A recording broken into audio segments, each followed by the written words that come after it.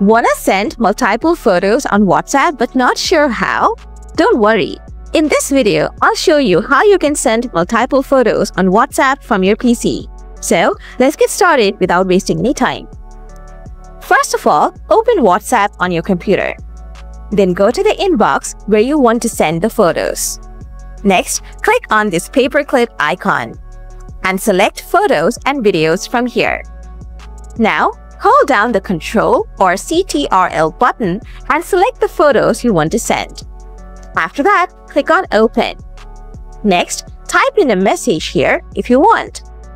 Then, click the Send button and those photos will be sent to the person.